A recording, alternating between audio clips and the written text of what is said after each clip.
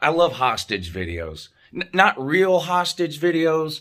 I mean, like videos that people are forced to put out. You know, they don't want to put them out. They're forced to. These are usually apology videos, right? And whether it's the company somebody works for, or a team they're associated with, or a political party, whatever, someone, they say something or do something that pisses a lot of people off, and then the higher-ups, the powers that be, force them to go on like this apology tour, and the reason I call them hostage videos, that's what they look like. It looks like they're clearly reading from a script. There's somebody like just off camera with a gun pointed at their head, making them read it. That's why I call them hostage videos.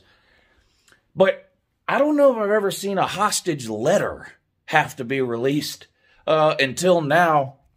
This story is a few days old, of course, now, but I'm just getting around to talking about it. I've had several people mention it and ask me about it and ask me to do a video about it, so here you go. But Florida basketball player, Phlandroud, whatever his name is, basketball player for the Florida Gators, from the Athens area, though, from the Athens, Georgia area, went to high school, I believe, at Cedar Shoals in the Athens area, star basketball player in high school.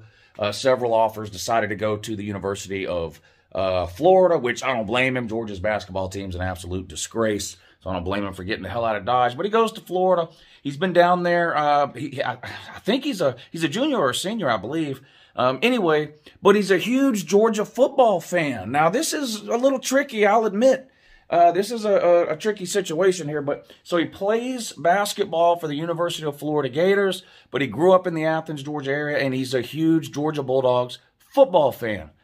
Well, he thought it would be a good idea to live stream himself watching the end of the national title game this past Monday between Georgia and Alabama, which Georgia won, 2021 national champion, my Georgia Bulldogs. He thought it would be a good idea to live stream himself watching the end of that game in a Georgia hoodie, yelling "Go Dogs," barking, chanting all the UGA mantras that you hear at the football game. And, of course, this did not go over well with the Florida fans immediately. I mean, the comment section on the live chat. I'll play some of the live video now. I know I can find it. If I can remember when I'm editing this video, I'll put it in now. Here you go. Yeah. Oh my gosh.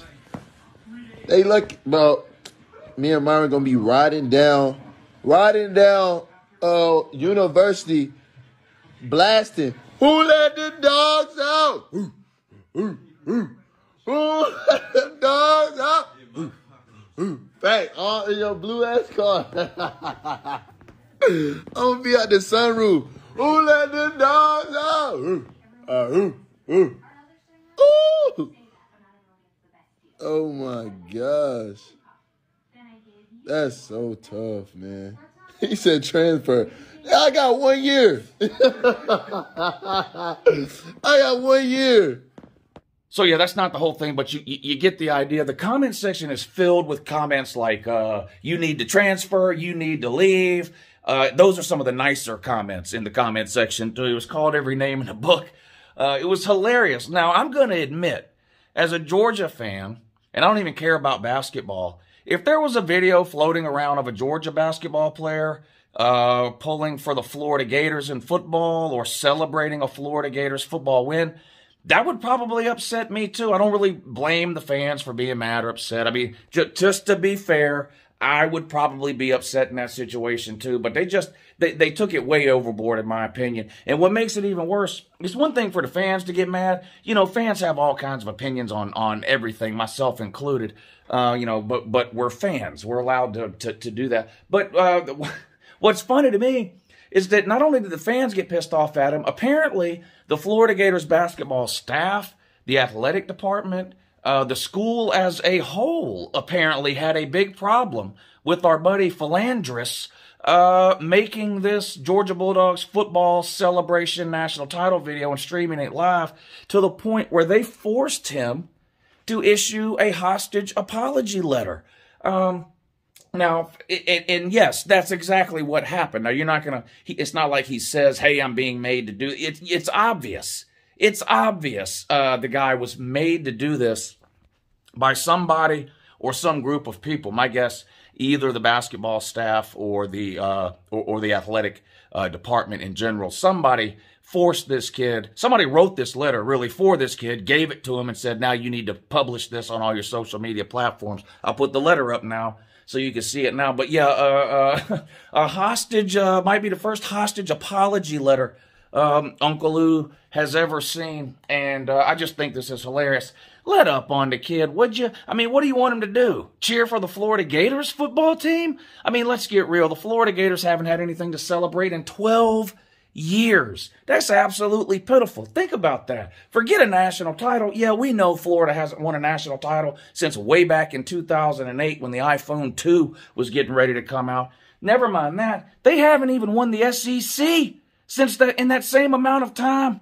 Think about it. 12 years, 13 seasons, they have not even won the SEC. I mean, this is Florida we're talking about. So what do you expect this kid to do? He grows up in Athens. Obviously, he's going to be a huge Georgia football fan. They've been better than Florida the last 12 years. That's just a fact. So this kid's 20 years old. So by the time he started paying attention to sports when he was 7 or 8, till today, Georgia has had a better football program than the University of Florida. Plus, he's from Athens and went to high school in Athens. It should be no surprise the guy's a Georgia fan. And he hasn't, even if he wanted to be a Florida Gators football fan, what in the hell would he have to celebrate? A loss to Central Florida in a bowl game in the middle of December? I mean, come on, give the kid a break. Phlandroud, Uncle Lou, you have Uncle Lou's respect, sir. And as far as I'm concerned, you're free to root for whatever football team you want to, especially if it's the best damn football team in the land, your 2021 national title winning Georgia Bulldogs.